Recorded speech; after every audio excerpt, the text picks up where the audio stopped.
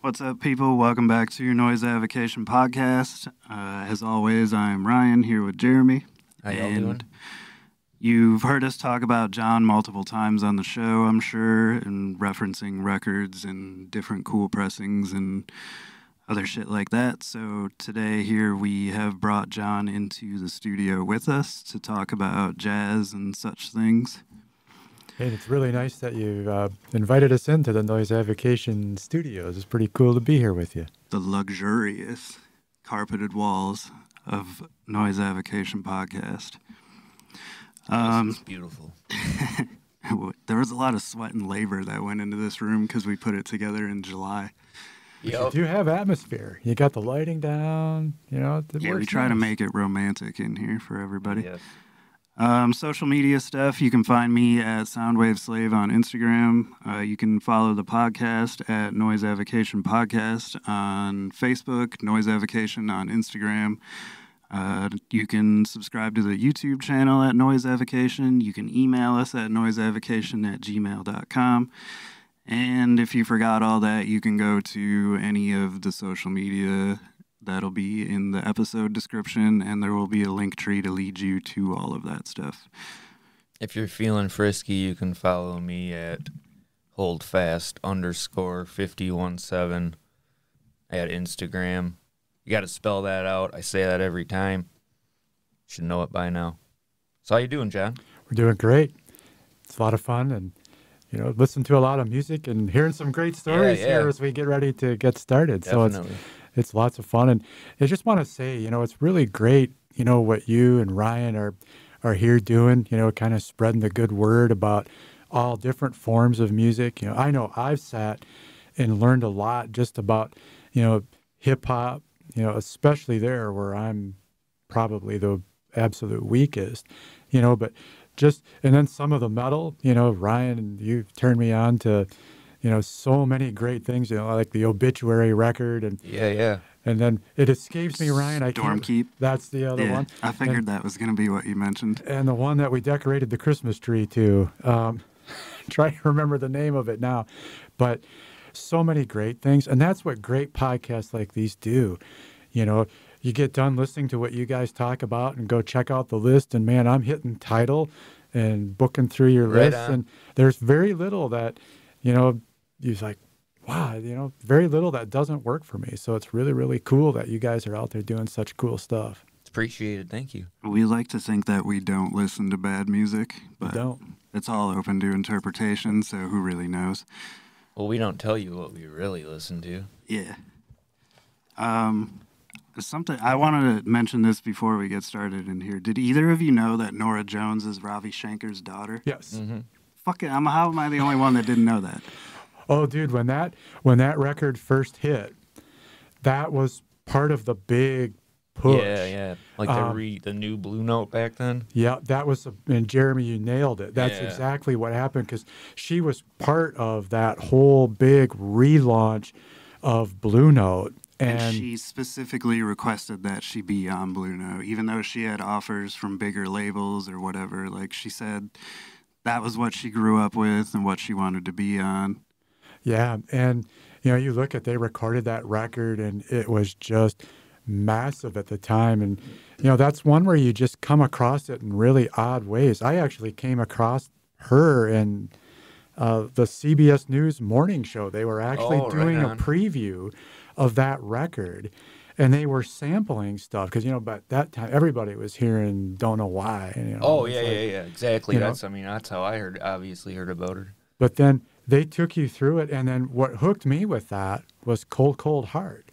You're listening to somebody do an old country tune like that, and you're just like, wow, and it works. And kind of like the Noise Avocation podcast. You turned off the TV and you booked down to the record store and I grabbed that and brought it home. But yeah, Norah and her dad weren't really close at the time.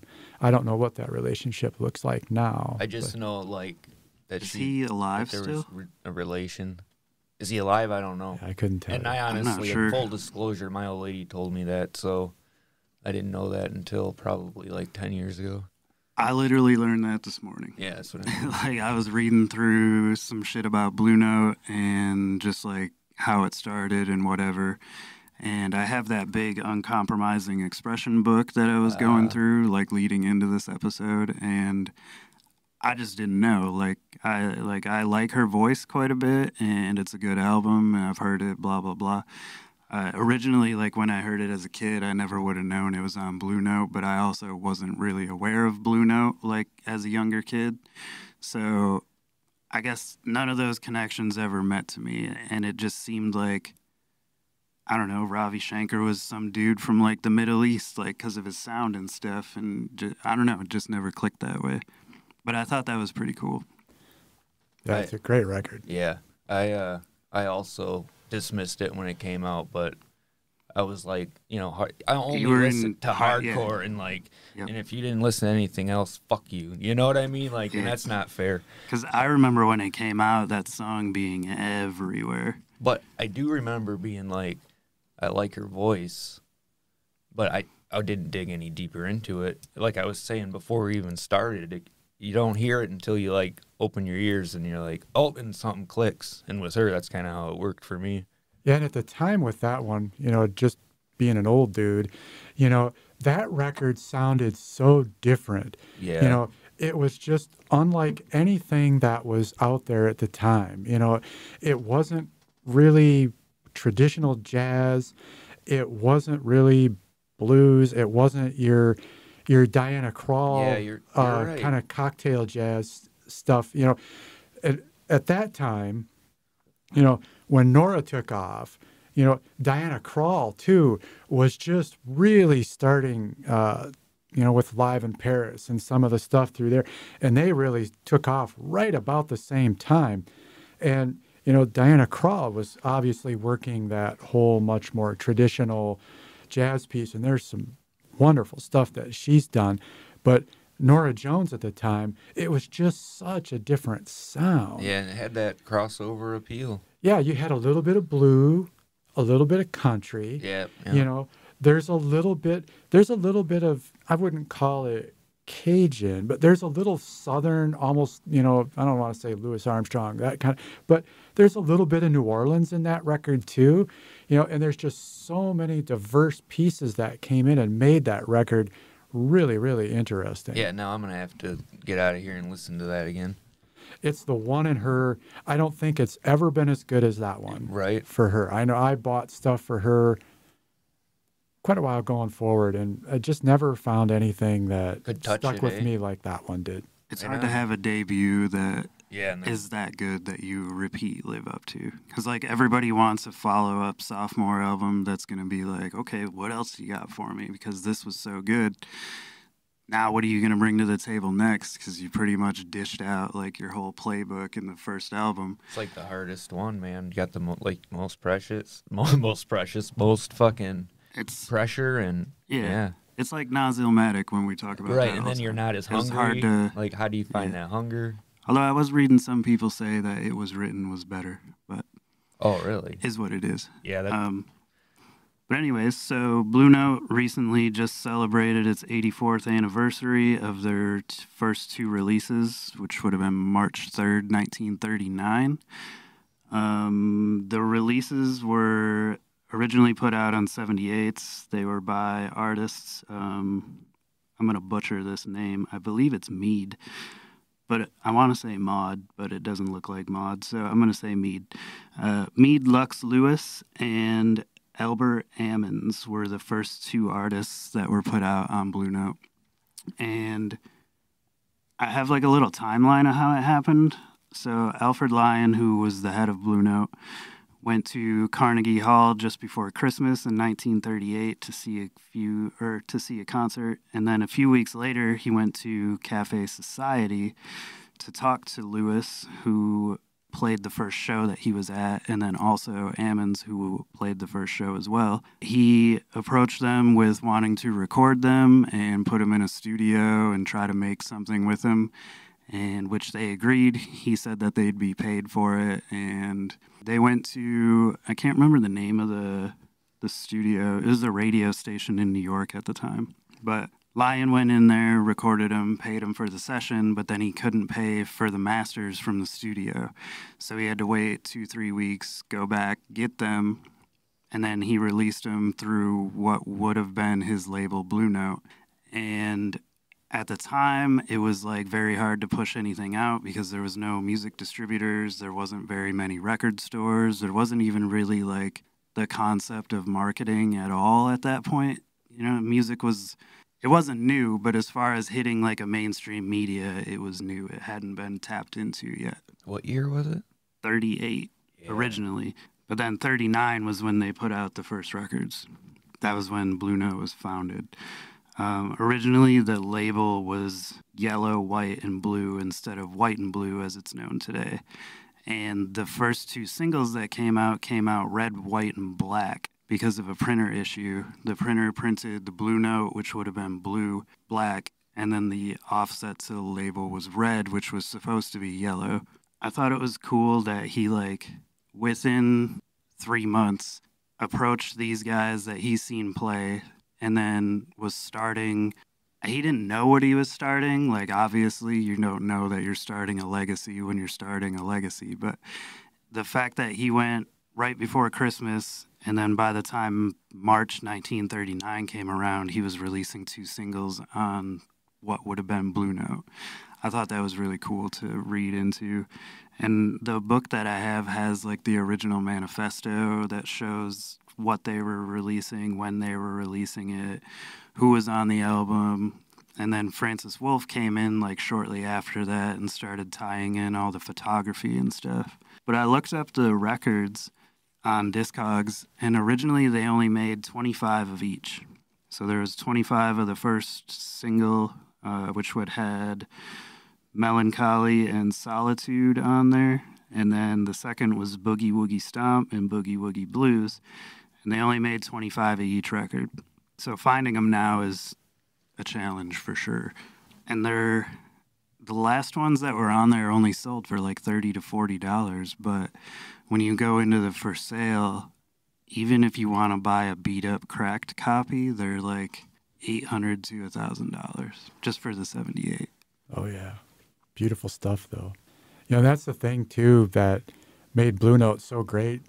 You know, you look at, and I'm sure in the book, you know, it's talked about, you know, just how Wolff and Lion, you know, were just fans of the music, you know, and it started in Germany, you know, where they're both from. And, you know, they basically escaped Germany, you know, in front of the war and came to the U.S. And they just loved what they heard. And I think that's what made the label so great as it went along, is everything Wolff and Lion did was really from the perspective of just being a fan. And they took and brought in artists that they liked. You know, I don't want to get ahead of Ryan, but you look at Monk. He was a perfect example. Monk would have been my next go-to, so you're right on track. You know, you look at how long Blue Note worked with Monk. You know, and Monk was so, at that time, so avant-garde and so angular and just different. You know, Monk was just a different guy. There's just no way around it. And the music was really, really unique. But they believed in him so much. They stuck with him, I believe, Ryan, was it for about 5 years, I think it is. Yeah. You know, and they weren't made of money or anything. They were trying to keep things going, but they had that kind of belief in their artists, you know. And it's just like an independent label in the punk rock scene, man. Yep. Or it kind of reminds me of Chess Records, too, where they were fans, same thing as the blues, you know. Or even Motown, too, did the same thing. Like, they were all legitimate fans of the music and wanted it to be distributed out there in a time that it really wasn't. I mean, Motown was later on down the road, but especially like in Blue Note time, in 1939, 1940, there wasn't really a whole lot going on. And back then you're not looking at it as a financial fucking plan. You're just, like you said, you're a fan. You want other people to hear it. So yeah, imagine like approaching an artist now and being like, hey, I want to record you and make a demo with you and put you out on my label, it costs you literally thousands, like just to get your foot in the door in that. Right. Between studio time and then pressing up the record to have enough copies of it and distribution, and then you gotta hope that the shit sells. And That's just a totally different world, man. Yeah. But back then, it was an untapped into market. Like I said, they didn't have a way to distribute it. Like they had 2 stores, I believe it was originally, that agreed to put their records on the shelves. And then otherwise, you had to order it out of a magazine. The record cost $1.50 in 1939, which was double the price of what a standard record cost at that time.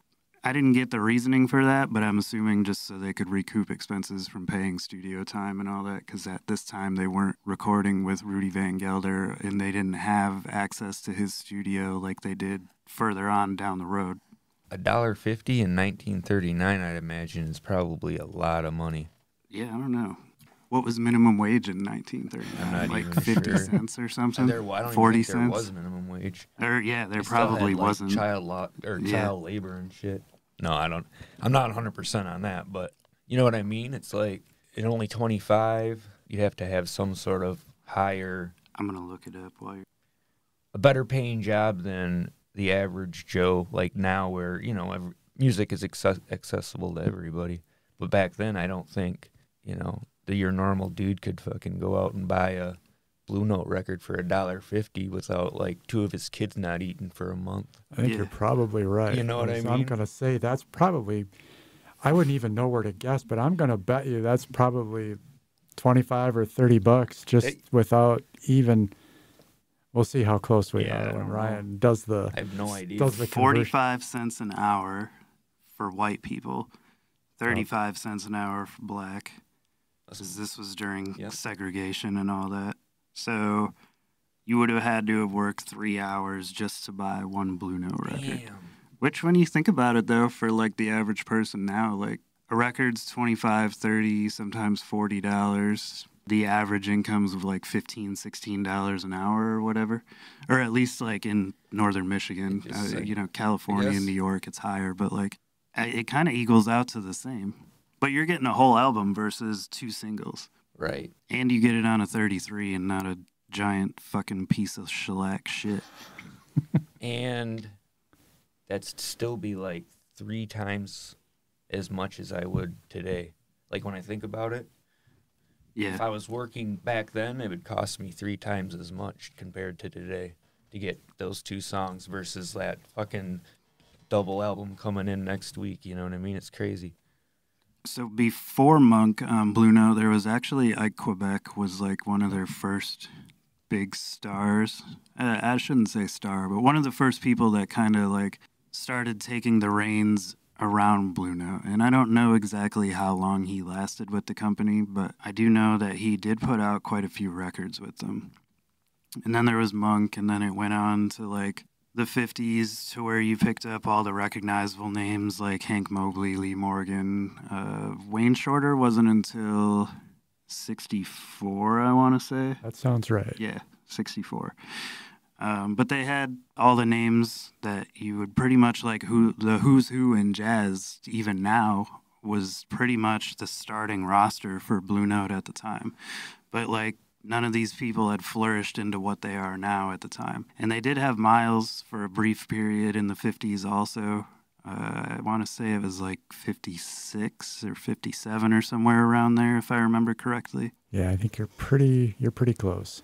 What like got you into jazz originally? I remember you said you played in a high school band and stuff like that. Like, because to me, like just reading your Instagram posts and stuff, like you have a more detailed perspective of breaking down the music because you've played the music. Me, I've never played a fucking saxophone or a clarinet or a trumpet, trombone, whatever. So it's harder for me to dissect the music in a way to understand how the compositions are made. For me, it's really, I mean, we learned to love jazz just playing in the jazz band. That was really the first exposure. But where it really started to click, I found my way in kind of through the back door. For me, it was the old Chicago records. So I like Chicago too, and the Chicago Transit Authority. And you're hearing horns there, and you're hearing the horn stuff and like Blood, Sweat, and Tears and some of that stuff. So you like, wow, okay, there's some stuff here. And then back in the day, and I see now, I had just read something here this morning I thought was kind of sad. I was always kind of a night owl as a kid. And WCMU here always did nightside jazz and blues overnight.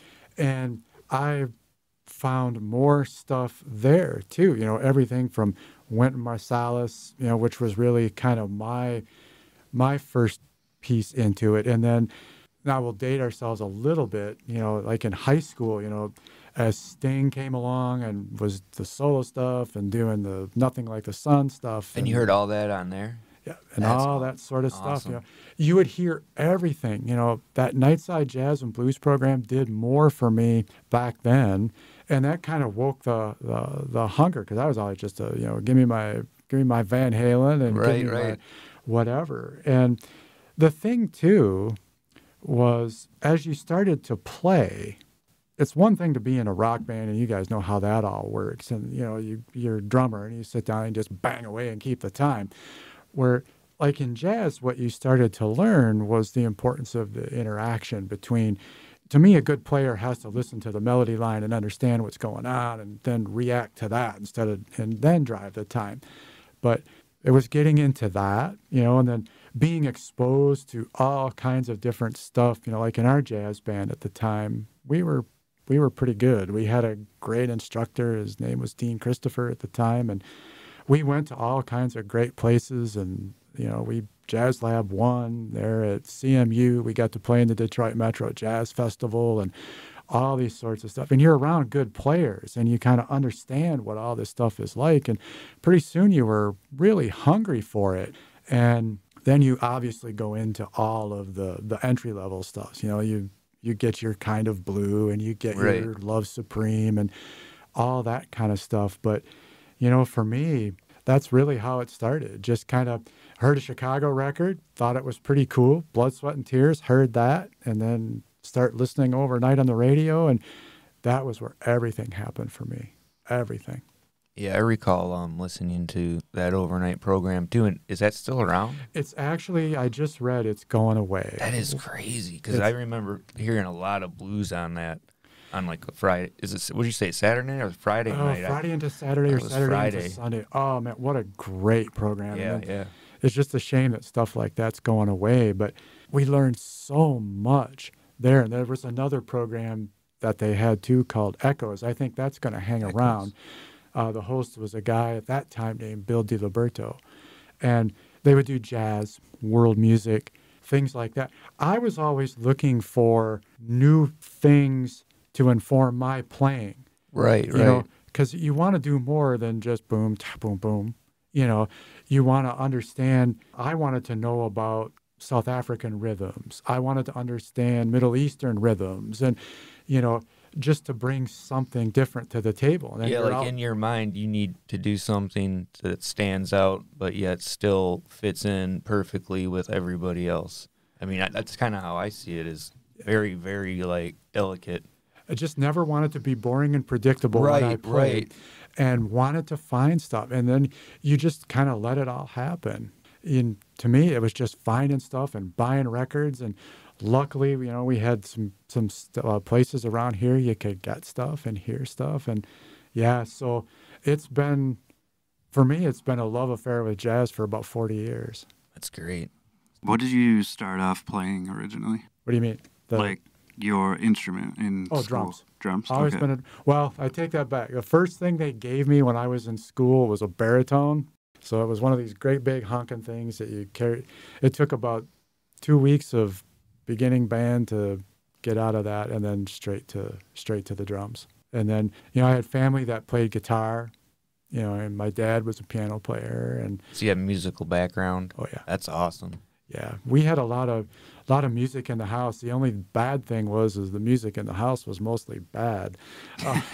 Isn't that always the case? You sit there and it's like I can still see the Engelbert Humperdinck's greatest hits record sitting in front of the stereo. Or the Eddie Arnold. Yeah, those two. all the Perry Como, Yeah. all that stuff, you know. But, you know, you find some value in stuff like that. But all I knew is, you know, the first 8-track I brought home and dropped that in the stereo with the first, it was something a little bit different, you know. So anyway. Can you tell the Miles story? Yeah, I want I've the heard Miles it. I've story. heard it, but Jeremy's never heard it, I don't think. Or not from your mouth, at least. Well, one of the coolest things we kind of touched on a little bit was when I was a senior I just finished my senior year in high school, and we were the jazz band there had a really good year, and the jazz band was invited to come down and play at the Detroit Montreux Jazz Festival. I don't know what they call it now, but that's what it was back at the time. And I think it's still just Detroit Jazz it Festival. could be. That Wayne Shorter album that came out not that long ago. Yeah, I think you're right. Yeah. And so we got to play at Hart Plaza, which was kind of cool. And we got to play in front of a pretty decent crowd at a good time of day, just this little high school jazz band. Well, being seniors, you know, we were a little older and just kind of moving around. And, you know, the word kind of comes through, you know, hey, we all knew Miles Davis was in town that night. And Miles, I don't remember if maybe you guys are a little more better on Detroit than I am, but you have Hart Plaza, and then somewhere just down the way is a little theater. And I can't remember the name of the theater, but it was like, you see the Miles Davis. Fox Theater? I'm not sure anymore. I'm really not. And you just knew Miles Davis was there. And we hear that what Miles likes to do after a show is he'll find the jam session and go up and play. Well, we got wind of where the jam session was going to be because you're in the Montreux Jazz Festival. People are talking and doing stuff. Oh, yeah. So there was a group of us that said, okay, we're going to the top floor of the Pontchartrain. So we went to the top floor of the Pontchartrain. And up there is the jam session. And people are going in and going out and going in and going out and playing. And so there's a couple of us, and I'm taking my turn, you know, playing with people. And guess who walks in? You know, in comes Miles with his horn.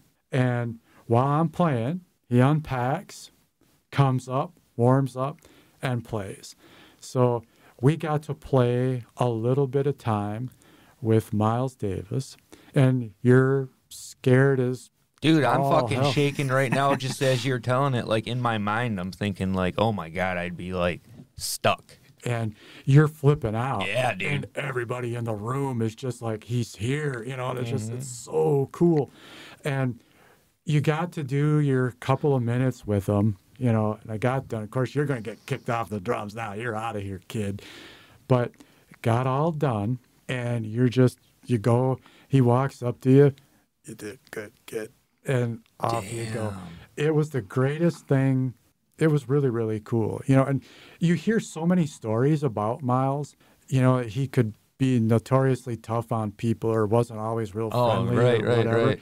In that setting, you know, and watching him with all of these people in the room and he was great with people. You know, he wanted to just make music, and that's what people did, and it was a lot of fun. And yeah, it was one of the highlights of life was definitely actually getting to sit with him like that. It was really, really cool. And he was very, very gracious with us all. That's awesome. Even being in the same room with him, it would be cool, but to get complimented would be like, that's like next level type of thing. Yeah, there's not that many people that can say that.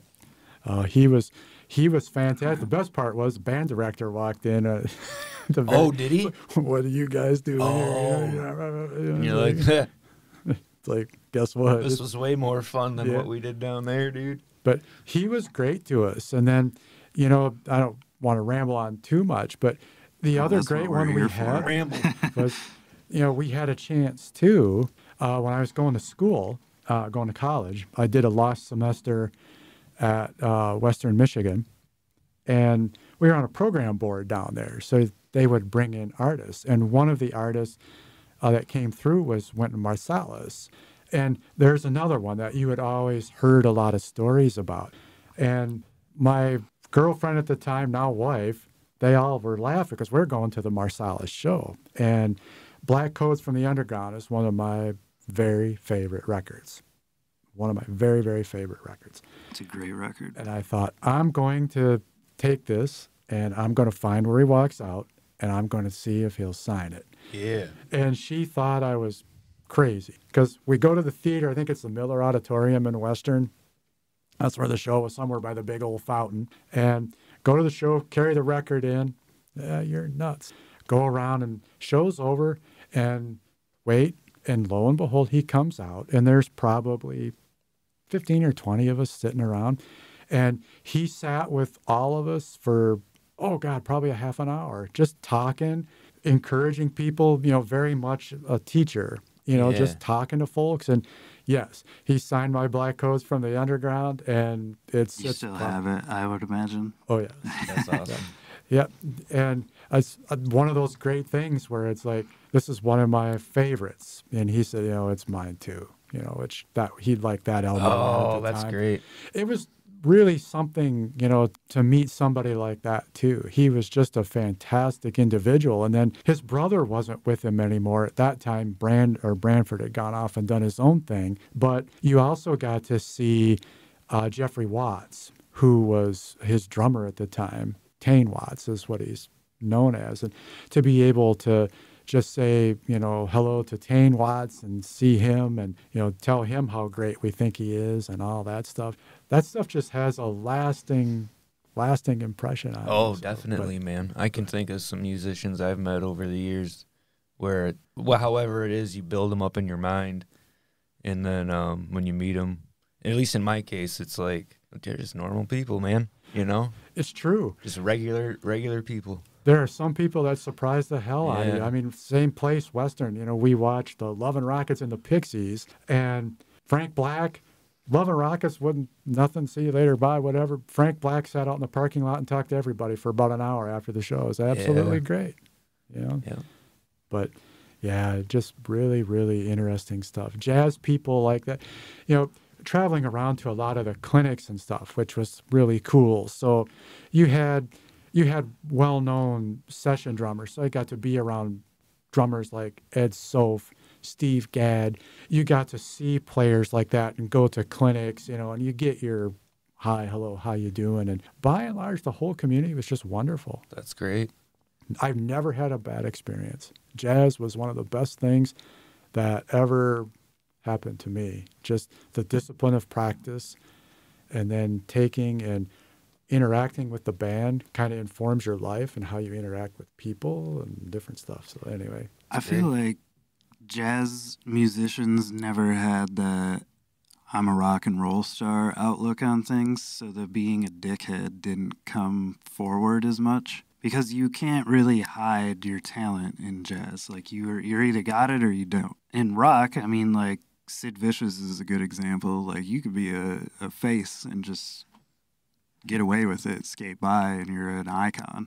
And you could be a total dickhead because of that ego goes to your head. But in jazz, like, you're not just going to be like, yeah, I know how to blow into a trumpet, but nothing really comes out. Like, you have to have some substance, like, to your music to be able to actually go anywhere with it. So I feel like a lot of people, and like the discipline that it takes to get to that point, I feel like humbled a lot of musicians to where they weren't really that arrogant. Like, I know in Miles' book, it kind of, he had like some hostility towards like Chet Baker and stuff, and being that he like felt like he kind of ripped off his style a little bit.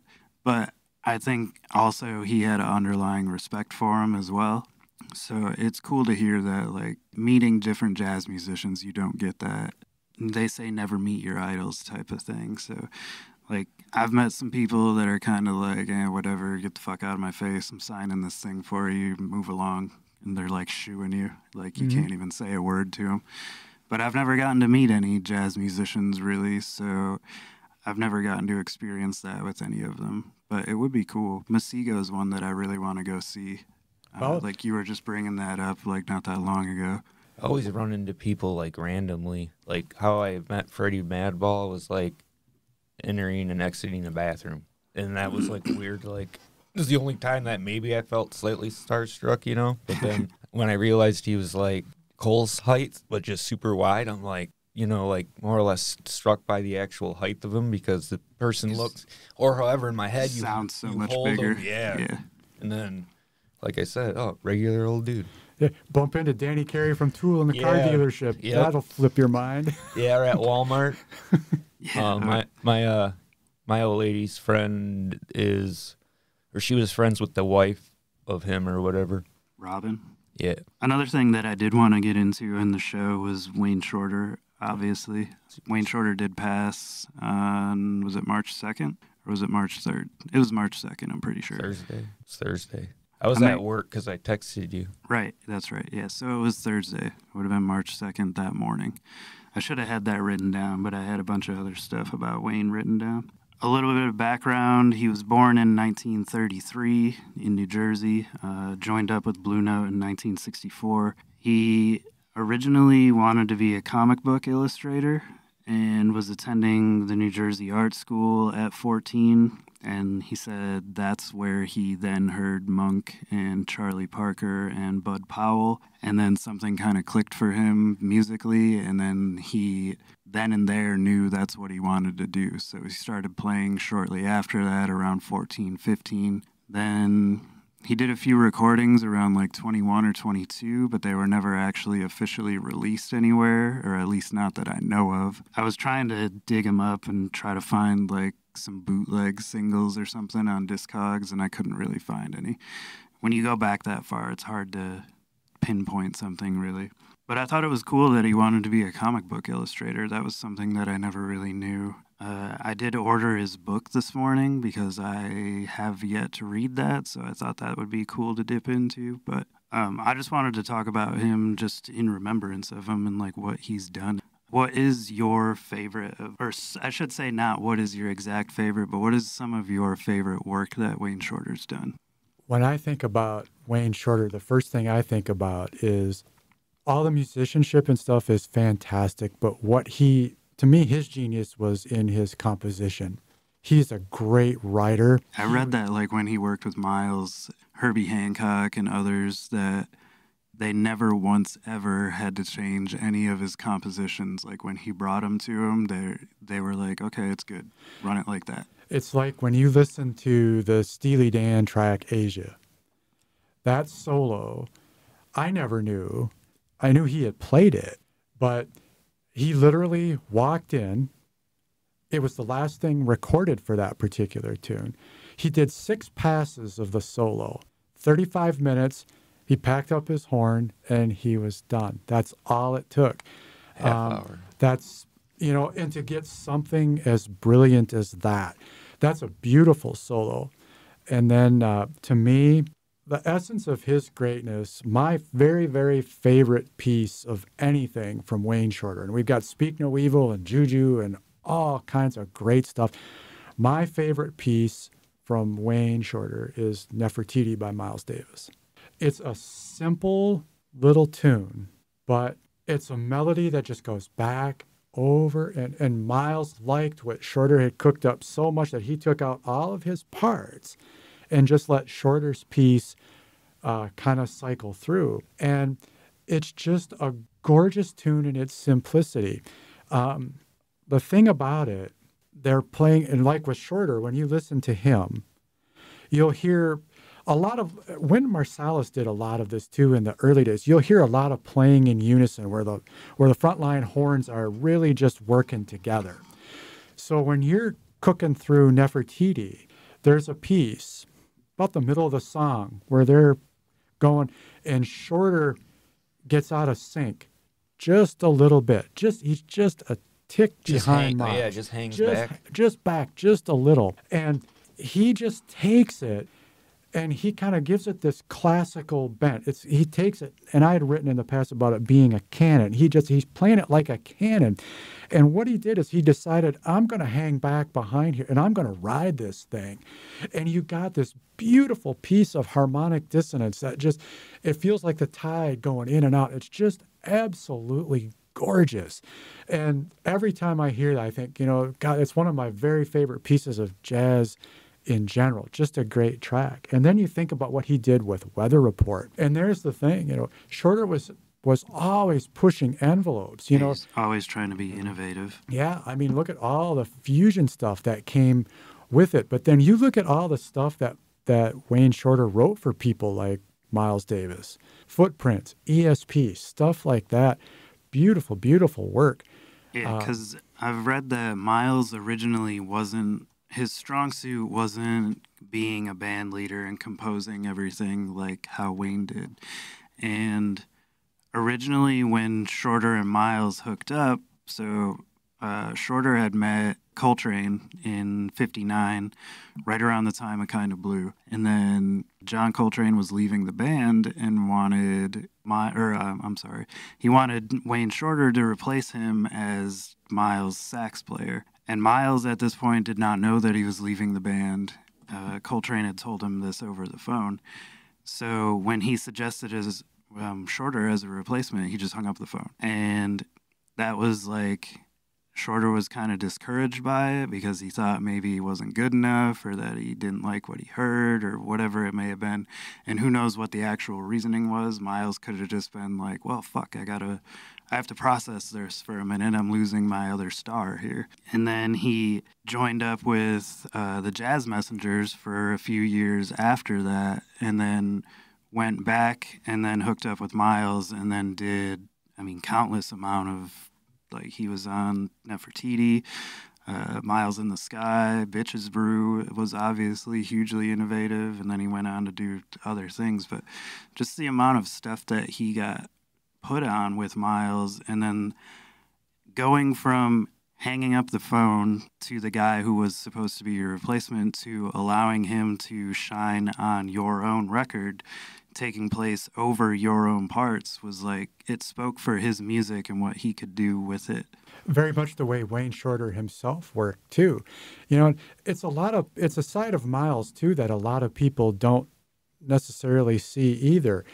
When you go back and you look at what he did with Kind of Blue, you've got Bill Evans, you got Wynton Kelly, you know, he knew Coltrane, you know, he was showcasing a lot of talent too.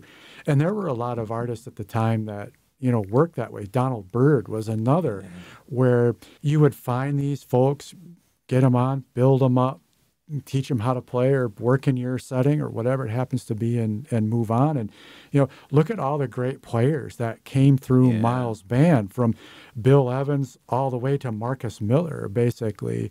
You know, same with Art Blakey's Jazz Messengers. I mean, there was Lee Morgan in there, Wayne Shorter was in there, Wynton Marsalis was in there at one point. They're just like, the list goes on and on and on and on. Yeah. I mean, he brought on tons of careers, but Blakey didn't like being a band leader. And I feel like as a drummer, it would be, I don't know, you are kind of the band leader. Like you and the bass player, you're the whole baseline foundation for everything that's happening on top of that. Like, you're the structure that everybody else is following the rhythm of to go off of. But you capsulized Art Blakey better than anybody I've ever heard talk about Art Blakey when you talked about his left hand. Oh, the baseball bats? That's him. Yeah. His left hand. I have a whole nother way of listening to Art Blakey, because I was always, he just hits so hard. Like, that's why, to me, I love him. Like, I mean, there's tons of jazz drummers that I really enjoy. Like, Philly Joe Jones is great, Max Roach is great, but like, nobody has that snap like how Blakey does. It's like he plays with the bottom end of his sticks. Even, like, I know he doesn't, but it's like he's got a heavy hand, and it rings throughout the music. And I think that's what drew me to Blakey so much, is his solos are like, they're almost like heavy metal solos. Right, like, that's what I was jamming gonna say, throughout there. He's like the fucking rocker of the drummers, you know.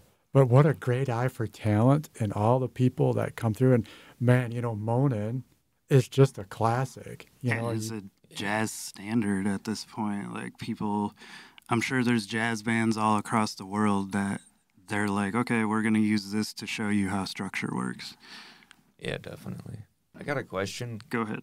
So it's off of jazz. What happens for you after jazz? What was your next musical endeavor as far as what you were into? I'm an old, pretentious, progressive rocker. I started, you know, I liked all the rock stuff as a kid. You know, for me, I won't make it too crazy, but my awakening, I can actually point to it. 1978, when I heard the Cars and I heard the Kings and all kinds of different stuff like that, kind of worked through. And as I got to play and do stuff, for me, it all happened when I heard Rush. Okay. I was just, 11 or 12 when Moving Pictures hit.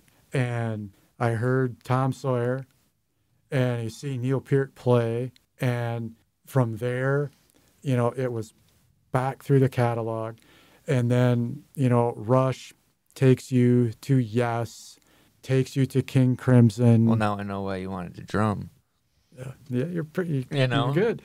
You know, it's true. And so we really have lived in that, we lived in that world for really the longest time, you know, and then, you know, all the way through to bands now, you know, like Porcupine Tree and Steven Wilson and, you know, Pineapple Thief and all that kind of stuff. That's musically where, you know, outside of jazz, I've really lived. And I think it's probably just a lot to do with ADD brain of some sort, you know, because you got to just have so much Oh, yeah. going on. Oh, yeah. But I always appreciated the musical intricacy of what a lot of these folks do and the theory behind it. I love old Genesis, especially the early Peter Gabriel Right. stuff. I really love that. I used to really be into, you know, things like New Order, Bauhaus, Joy Division. Yeah, I'm a big supporter of all those bands. And then, you know, there probably is, outside of everything else, my all-time favorite band, you know, it's The Cure. And I've lived on The Cure for 30 years, Yeah. you know. So that's just kind of how it went. And then it was meeting Ryan. Ryan just totally reawoke my interest in jazz. And then he took me down all the dark metal roads and, you know, just learned all of that kind of stuff, you know, because we got our Metallica records and Megadeth records and Motorhead and all that sort of stuff. But yeah, by and large, My job in the record store and podcast is to take people past Metallica. And you do a great job of it. I love Kraftwerk. Yeah. It was like what you did one day. I was listening to one of your podcasts and you talked about Soft Cell. Yeah. And I'm like, I haven't listened to Soft Cell in, you know, and to me, being that far removed from, like, well, it's Tainted Love, you know. And then you go back. Yeah, and you're it's like, dude, it's so much more than that song. Absolutely is.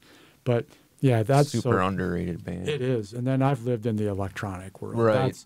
That's really like, you know, Boards of Canada and Aphex Twin are two of my real big favorites. And then there was a series of records done in the early 2000s, and it was really great to see them redone. But there's a dude, Albinotto, and he really kind of works in an electronica type area. And he worked with a Japanese pianist named Ryuichi Sakamoto. And they did 5 records together. And they call it the Virus series. And, you know, it's kind of this ambient piano, electronica sort of thing. And really lived in that a lot. And I like a lot of today's modern classical too. In fact, when I met Ryan, that's really where we were. I was listening to a lot of like Max Richter, Olafur Arnolds, Johann Johansson, a lot of that European modern, more classical contemporary stuff. artists. Yeah, really interesting stuff. I like Max Richter a lot. Yeah, the Blue Notebook's highly, highly recommended. You know, great record. But yeah, that's where but yeah, I mean, I'm just kind of all over the place. But yeah, if it ain't jazz, a lot of times it comes back to, you know, progressive rock. Gotcha. Especially Rush. That's Rush, The Cure. That's my jam.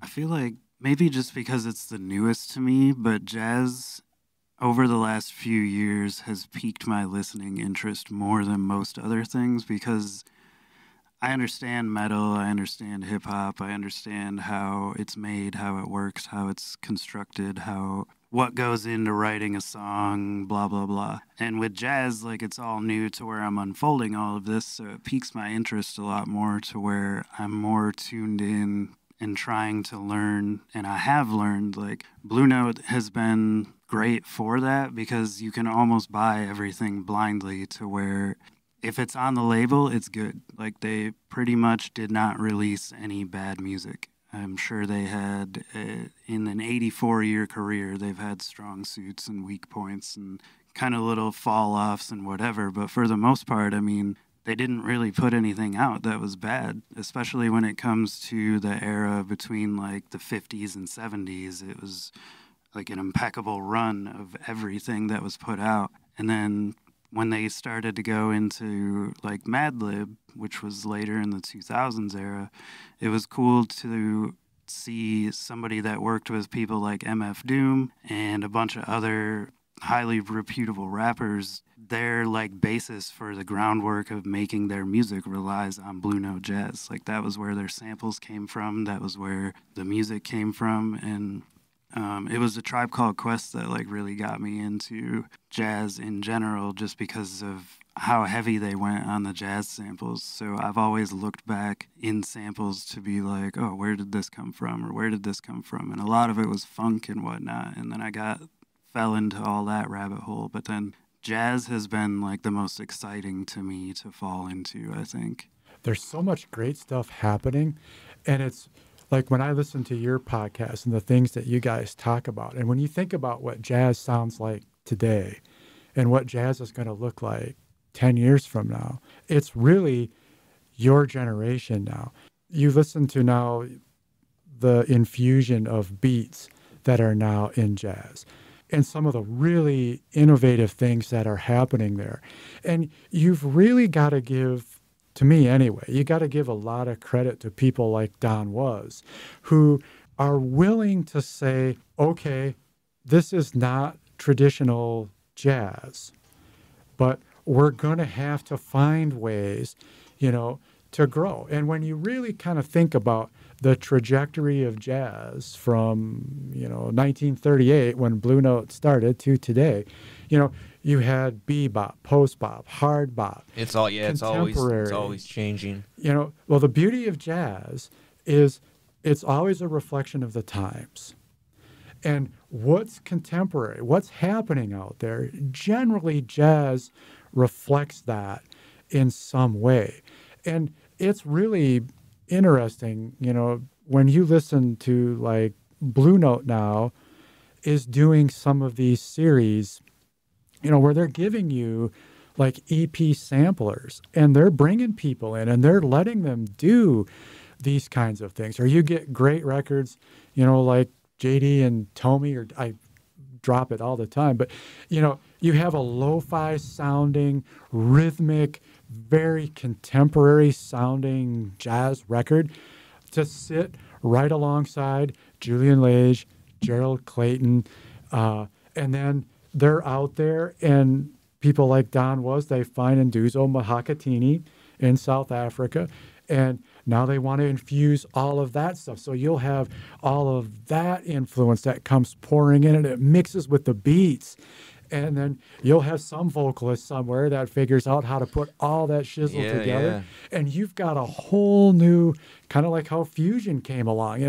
You're going to get a whole new exciting brand of something here very, very, very soon, I think. And that's what I'm always waiting for.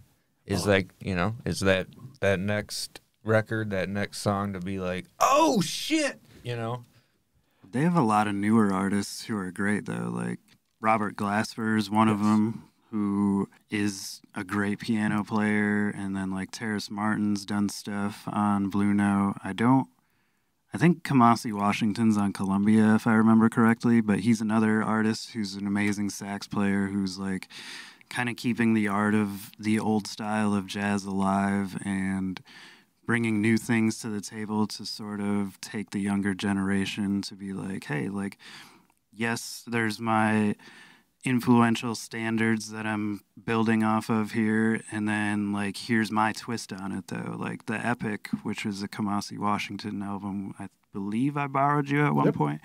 It's long, it's 3 parts, but it's like there's a mellow part the album to it, and then there's like a crazy, like kind of hectic, like not like war, but like just all these different things coming at you from one way or another, where it's not angry, but it's played angrily. Like And I think that's really cool. And if you've watched the Blue Note documentary, is it Behind the Note or Yep, Beyond the Note? Beyond the Notes. Beyond the Notes. That had like Wayne Shorter and Herbie in there working with all these newer artists and putting together these different compositions. But these legends are helping the younger artists bring on the legacy of Blue Note and keep it how it was. Like, and Don, that took over the company, like he sat down with Wayne Shorter originally when he bought it out to see how Alfred and Frank Wolf did by their artists and wanted to continue on that treatment for everybody, so the music still stayed with the amazing quality that it had. There's so much interesting stuff. Just to kind of build on your point, there's another artist, Emmanuel Wilkins, who kind of works in that little more traditional vein, but you're talking about how, the social consciousness of the music and stuff comes through. And this is another one where he had the record's called The Seventh Hand. And basically it's about the universal truths of human existence, I guess, striving. But basically it's a record that's done in 7 parts. And you've got a lot of improvisation, different things going on through. But then you get to this last track, and it's called Live. And it's 26 minutes long. But it's just like build up. The record builds and builds and builds and builds and builds. And then the whole catharsis just happens. The whole record just kind of resolves itself over the course of this 26 minutes. It's a little bit of a challenging listen at first, but really very much in the vein of what you're talking about.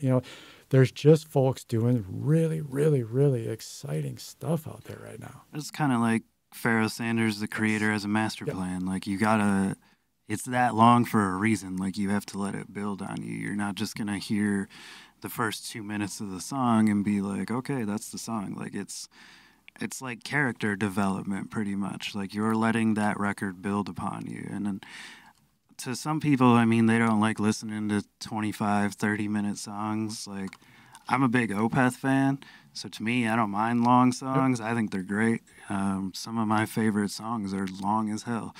And there's bands like Caius that made like 4-song albums to where they put each song, there's 4 songs mixed into one song and then 4 songs into another song. And they did that so people would listen to the entire thing all the way through instead of just picking 1 or 2 songs.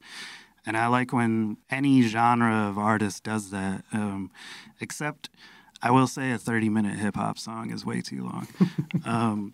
But other than that, like a metal song, a jazz song, like even if you had just an instrumental, like I appreciate when you can take that long of a song and make it something that people can actually sit through, and you're like, wow, that was 20 minutes. Right? Get them to sit through it. Yeah, because people's attention spans are short, so it's hard to latch them on to be like, hey, here's a 25-minute song when the average song's 4 minutes or so. Mm-hmm. It's like with podcasting, like it's a lot harder to get somebody to go sit for an hour and a half or do whatever for an hour and a half and listen to the whole episode versus you got a 3-minute song, you might be able to get 400 people to stream it in a day.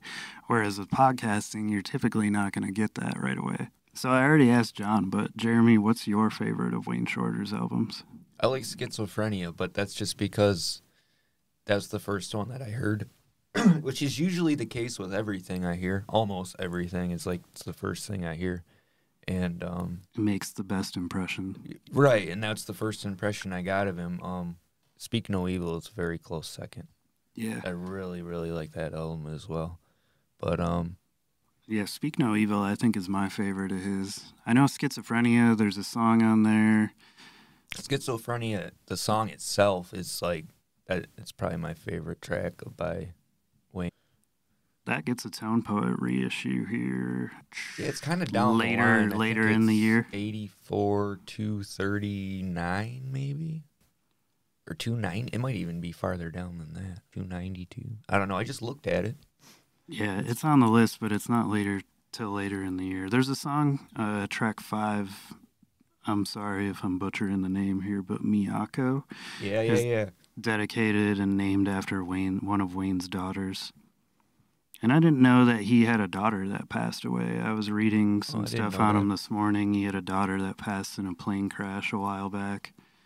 And then I think he had a wife that passed away as well at some point. Yep. The only thing I have to say that I haven't heard you guys say yet is apparently he was known as the weirdo in school, which I thought that just made me like him even more. Yeah, because he was big into sci-fi Yeah, he was like a and kick-ass, comic books like, and shit like that. And I know he was... nerd dude. he practiced Buddhism from the 70s pretty much throughout his whole life. But, I mean, really, what is weird? It's just... No, exactly. That's why, I think it's funny. Weird people are usually the most successful people. Yeah, that is true, because they have the most to add to it, and you get a completely different take. And then what was once known as weird is eventually known as the it thing. Right. Things always come in cycles. Yeah, it's amazing how it works. But Oh, I know. but yeah, speaking of evil, man, but it's funny you mentioned schizophrenia because that was something yesterday I hadn't pulled out in ages. Yeah. And that was the one yesterday I decided to play, and it's like, wow, this thing, I'd forgotten how great that I love record is. I took it over to our mutual friend Bill's about a month ago because he hadn't heard it. And that was the first time I played it again in probably like a year or something.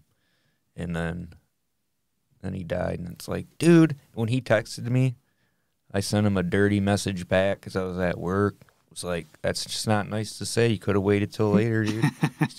Totally disappointing, man. I texted John right when I texted you, too, because I had seen somebody on Instagram posted rest in peace to Wayne Shorter, and I was like, oh, no. So then I went in and read the article and seen what happened and everything and was like, oh, wow. And just seeing, like, the amount of people online from all different areas, like, I seen like Flea from the Red Hot Chili Peppers was like, yeah, there were stuff so about many him. people that I didn't realize were like down with Wayne Shorter. Yeah, it's crazy. I had like read an article that the heading was like one of the world's greatest musicians passed away today, and I knew it was going to be Wayne because it was right at the time.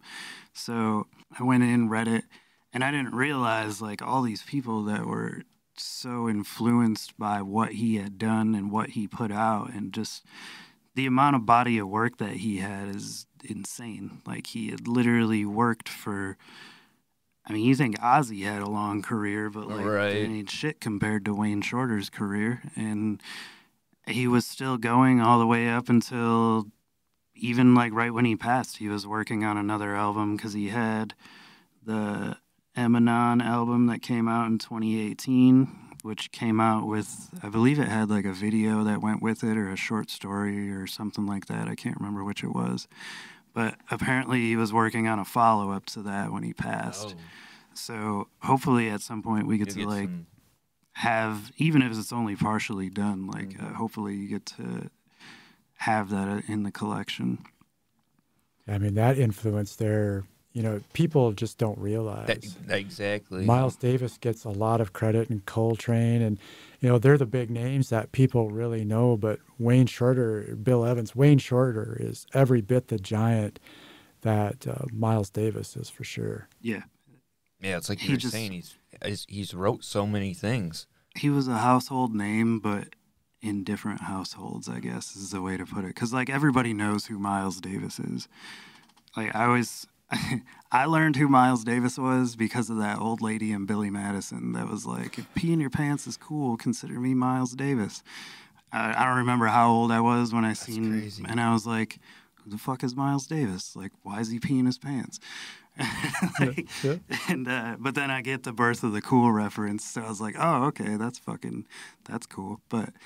And then like I listened to Betty Davis and stuff, and just, I mean, he's had a tremendous amount of work too, but he was gone a lot earlier than what Wayne was, and like I believe Miles eventually would have had the same body of work and would have kept going because that's just who he was. But like, I mean, Wayne has so many albums out there of just not only just of himself, but like with the Weather Report and stuff that he's done with other people and things that he's written. I think he had 11 Grammys or something like that. Yeah, he's done stuff with like some major people. And he was still influencing all the younger artists. Right. Like me and John were talking when he stepped away, how he helped in like Don Was make Blue Note how it was before and carry out that legacy. And then he was helping artists like Robert Glasper and stuff, and like they get to play alongside people that are like their heroes. Like it's like you playing alongside Miles or in front of Miles, like, but imagine doing that every single day, like hours on end for sessions, like what that would be like. It's amazing stuff when you think about just how Shorter, I would argue, Shorter just had a little bit more. What Miles was always looking for trends and doing things, you know, get Bitches Brew and getting into the fusion pieces and all of that kind of stuff. But when you look at, he was not the writer, the composer that Wayne Shorter was. Miles was a great reflection of the times. I mean, when we were doing the wonderful covers of the Cyndi Lauper tunes and all that stuff, there's some really neat stuff. And then when he started working with Marcus Miller and doing Tutu and kind of getting into the electronic stuff of the time, it's all really great stuff. But Shorter was writing his stuff. Shorter was creating. Miles, I think, relied more on the people around him. He had to interpret what was in front of him. He couldn't. I think that's a perfect way to say it, Jeremy, is Miles was an unbelievable interpreter of what's around him. Shorter, I think, on balance, was a better creator. That might make some people a little bit. But No, I would fully agree. And I think even Miles himself would, because I've read it almost word for word, where it was like, I mean, he brought out this side to him that he didn't know he had in composing and creating and writing like that, how he did. And he was never afraid to break down a barrier. You know, there was nothing he wasn't willing to try, which was great. And, you know, you look at the last 5 years of Miles, I don't know how much the health and stuff, but Miles clearly struggled health-wise the last few years of his career. And I'm sure that had some influence. But Shorter just kept creating and creating and creating and, you know, influencing and embracing trends and doing stuff. And that's what great artists do. I mean, we throw around genius a lot, but he's one, I think, that really musical genius, the tag definitely fits. Yeah, I would agree. So let's talk some tone poets before we end up wrapping things up here in a little bit. What are you looking forward to tone poet-wise? I'm going to tell, first thing first, I love the Carmel Jones one that just came out. The Andrew Hill is great. They're both excellent records. When the Carmel Jones was announced, I was really excited because, you know a little bit about that record. They did a beautiful job on that record. It was nice. Like yesterday, I had a chance to just be alone in the house for a couple of hours. And I took that. I've probably played that Carmel Jones record 6 times. Really already? That's awesome. I love that record. That dude can play. Yeah. I was really impressed. It's a lot of fun to listen to. I really, really, really now I'm gonna have to go buy it. You have to, dude. Yeah. Because when you said that was coming in, he told me that those 2 albums were coming in, so I was listening to them at work, and I always feel like real weird listening to listening to jazz digitally. Like it just feels like yeah. And so I listened to the first song, and I was like, all right, I got to hear this, and I was blown away. I was like, why isn't this guy more famous? It's awesome. It just paints a perfect picture. You close your eyes and you're right there. He did. He went to Germany really at the height of his career. He started out west and worked on, he did the remarkable Carmel Jones. He was out there 4 years, went back east, did some work there, and then just decided he was going to spend his time in Germany, and he could work a little easier and do stuff. But that record was absolutely fabulous. I'm looking forward to, Ryan probably knows this one's coming. I want nothing more than to hear Donald Byrd's Slow Drag. Oh. I love Donald Byrd. I'm a huge fan. Chant, one of my favorite tone poets. The new one, I'll have to get around to it at some point. I've got something older of that. But I like that one a lot. It was live at Half Note Cafe. I've streamed it. It's really good. Did you buy it, Jeremy? Yeah, it's in my pile of need to listen to. Oh, you didn't listen to it yet? No. It came out February 3rd. I know. It's in my pile, dude. I know how it goes. I got shit from back then I haven't listened to too. But I like that one a lot. I really like live jazz records to where you can hear them kind of introducing the song. And some people speak more than others where they're like, oh, here's a little bit of background, blah, blah, blah. And then there's other people that are just dead set serious that are like, here's this song. And then they just start going.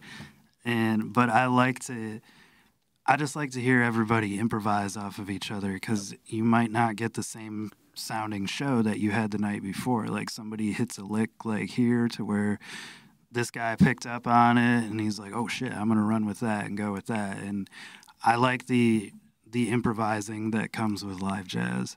See, and what's so cool about that record too is when Bird was working with the Meisel brothers and that record, if I remember correctly, he's working with students from the university that he was teaching at the time. On the Donald Byrd record? Yeah, on the Donald Byrd record. I didn't know that. And so you get that whole That's cool element of it too. That's really cool. But yeah, I mean, I'm sure that one's great. And then, you'll get Slow Drag is a fantastic record. So that'll be something really well worth hearing. And then, you've got Blackbird and all those other. That's another great live Did they record. redo New Perspectives yet? I don't think so. But you're going to get a new Lee Morgan here, Infinity, I think it is. Yep. That's going to be that'll be a fantastic one. I can say I've not heard a bad Lee Morgan album. Yeah, I don't think there is one. And then two. Well, his career was so short that he didn't have time to put out Make a a bad piece album. of shit. Yeah, You ever watch the movie? It's they just call him Morgan. I called him Yeah, Morgan. yeah. Great flick. Yep. But then I know too, the other one I'm really looking forward to is we're gonna get another Mobley too, which is nice. Yep. Caddy for Daddy. Caddy for Daddy. I like that one just because of the fucking name is awesome. But that's what drew me to the Andrew Hill record. Like, I had never heard it. I'd seen his name thrown around. But a jazz album that's titled A Dance for Death seems dark to me. And there was a song on there called Black Sabbath, which I thought was really cool, which is obviously an old horror movie. For anybody that doesn't know, that's where the Black Sabbath band name came from. But that got recorded in 68 and then didn't get released till 1980. But the cover itself to me was really cool because you see a lot of covers in Blue Note with black backgrounds, obviously, but the pictures are always a pink hue, a red one, blue one, yellow one, green one, whatever. But you don't ever see like the actual image of the person.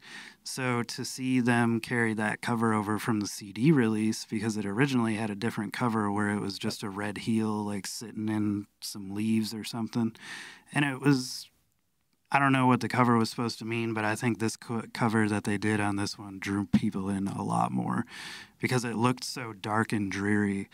And I don't know, it's a very soothing album, but it's also it's got some hard bop elements to it in spots too. It's got a nice groove to it. The thing with Hill, because I know I've got Passing Ships and... Okay, I read that was another really good one. It's a good one, but I like this one much better. Hill was definitely more of an avant-garde kind of player. Interesting stuff, but like I think what makes this one so good is it isn't so... It's more groove-oriented. It's not asking quite as much of you as a listener. So I think like here, Dance with Death, if you're just kind of digging into Andrew Hill for the first time, that's probably the perfect place to start But Yeah, that was like my intro to it. Yeah, definitely. and I thought Ryan nailed it because when we were talking about it the one day, it was like I had bought Passing Ships, and I was thinking about Blackfire, and like Passing Ships didn't really hit me, and then I saw the cover. It's like, all right, I'll give this one more chance, and I'll go stream it, and like, oh wow, this is really, really, really good, and again, it's just so different for him. It's just much, much easier to listen to. All of the compositional elements and the stuff that he likes to do with melody and scales and, all those compositional things he likes to do, it's all there. Just he's definitely doing it in a much more relaxed setting here. It's to me, it's a very enjoyable record to listen to, but still, out of the two, I'm going to take the Carmel Jones every single time. Just the way they came together, and I kind of hear them together because I think they're kind of in the same vein. I think it's kind of to what Blue Note does. Like you go back to the last two how they classic released series. them. You had Hutcherson and I can't remember the other, but they seem to kind of come out in a similar vein. I think it was it Green is Beautiful? Green? Yeah. They're kind of working that new territory. So they are kind of similar in timbre and sound when they come out. And, Carmel Jones, when I sat down and I first heard that, it's just like, oh my God, what a great little riff. It's like, God, I could ride that riff for an hour. It's so cool. But then you listen to him just play, and the dude has chops. And you're just like, wow, there's some Clifford Brown here and some Clark Terry and a little Donald Byrd going on. And, you can. Great stuff. That's my favorite thing is you feel that instrument. Oh yeah. I like how you can, that is speaking, that's telling the story. Not this. There's no lyrics. It doesn't have to be because you know what's going on by the feeling of that instrument, and that's what makes Lee Morgan so fucking great, man. I prefer my jazz not to have vocal to it, we unless were it's talking like about Billie that. Holiday or something, and obviously then that's complimented. But I just like to let all the musicians do their thing and let it speak for themselves, and to where you get like a good sax player, you can almost hear what he's trying to say with the instrument. Yeah, exactly. Conveying those like feelings perfectly, and I guess that's the trick. I guess Yeah. I think about even just old blues players, when you think about what they can do just with guitar and stuff and how you really do feel the pain and stuff. It definitely happens here too. And even that album we were talking about before, the Lady in Satin, that's definitely one you can hear the pain, dude, and feel the pain in that voice. It's so many people are kind of rough on that record. I think it's beautiful, man. The thing, I would fully agree. The beauty of that record, her voice is well past its prime, but you can hear life experience in every bit of it. And the beauty part of it with this new remaster that came out, the nuance really comes through in her voice. It's beautiful. You'll hear the kind of the wry twists of just little bits of humor are there. You can tell she's kind of smiling. Son of a bitch, I'm gonna have to get it too. I have I have an '80s repress from the CBS Masterworks, which sounds fine, but doesn't sound that fine. Not what you guys are saying. Get it at 45 RPM. It hurts, but it's $60. Get it at 45. You'll need nothing else. Right. I have an original mono of it, and I have an original stereo of it, and this thing blows it away. Hey? It's just fine. Awesome. It's Ryan knows I'm a Bernie Grundman freak. It's kind of like Blue Note. If I see Bernie Grundman's name on it, I'm pretty comfortable with it. Right. And it's the same with Kevin Gray at this point. I was gonna say. And these things, it's just beautiful. That is worth every single penny. Every single penny. And then the cover itself is beautiful, and they do the nice jacket and the inner sleeves, and the pictures in there are just gorgeous. But there's a lot of life in that record, and that's the beauty of it. and I'll take that anytime. Exactly. That's what I like so much about like the Tone Poet releases, the Classic Series releases, the Acoustic Sounds, the Verve releases, all that stuff, is it's as close as you can get to the authentic original without having to sell your firstborn to get it. It's exactly true. It's like Art Pepper meets the rhythm section. You know, yeah, Craft Recordings is another one that's putting stuff out. That's great. It's beautiful, you know, and to find, you literally would. I've been trying to get a good original Art Pepper meets the rhythm section at a price that isn't giving up your firstborn for a long, long time. And it's just not there. Not to what I'm willing to do for it. But I mean, like the age of those records, it's hard to find something. If you're going to get something in great playable condition, you're going to pay for it because the person that has that knows what they have. Chances are they probably aren't in a hurry to get rid of it. Yep. So they're like, the price is $800. If you want it, pay it. If you don't want it, I'll fucking keep it. I don't care. Well, at least now Craft and you know, the Tone Poet kind of works a little different territory, which is cool. You know, the Tone Poets are introducing you to lesser known pieces of the catalog and all, and then the classics are kind of banging home the ones that everybody knows. But like here, to put those kind of records back into your hands, where I got a super audio of Art Pepper meets the rhythm section, and it's great, but to hear that mono vinyl is so nice, and the stereo's even a little bit better. And to have, it's like, okay, that's as close as I'm going to get to whatever the original masters were. Bernie Grundman did it. Okay, if I die not ever having an original Art Pepper meets the rhythm section, You're all right with it? I'm good with it.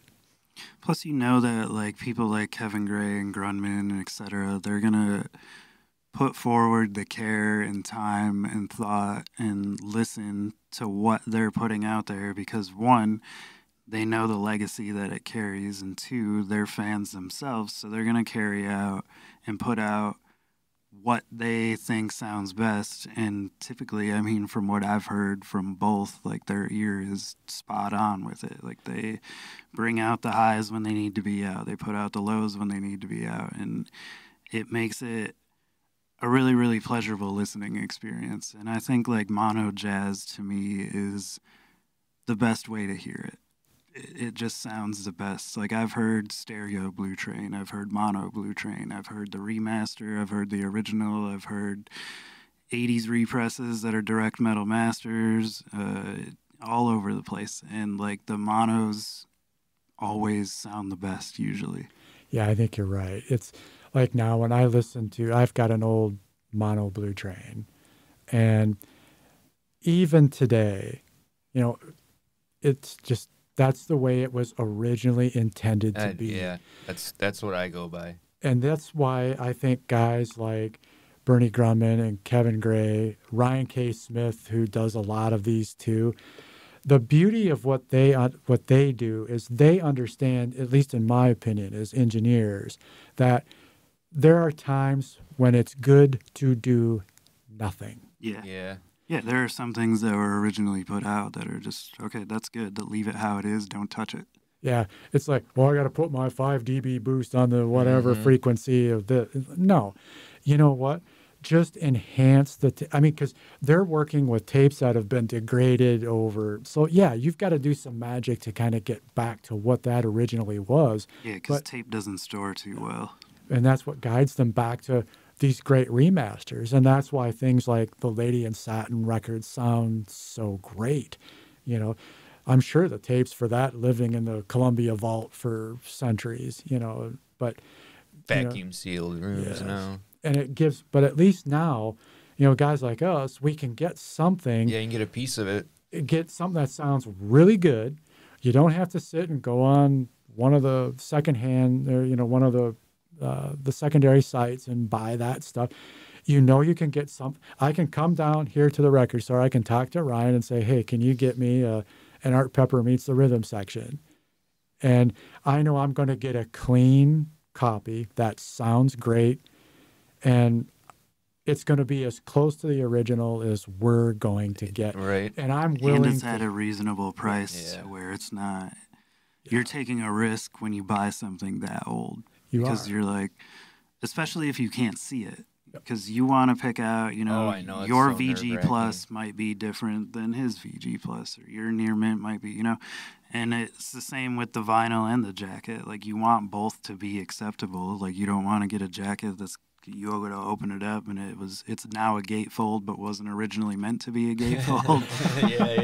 And and then you got a big gouge in here, and then maybe like what they were playing it on isn't up to par with what you're playing it on, or vice versa. And it's just, there's so many elements that go to it. So when you are buying these new reissues, you have the confidence that you know that they're going to sound good and that they come out, like the quality control through Blue Note is, aside from the ones that we were talking about that are older reissues in 2015, 2014, that we had a couple that came in a little dirty, but it wasn't like a really big deal.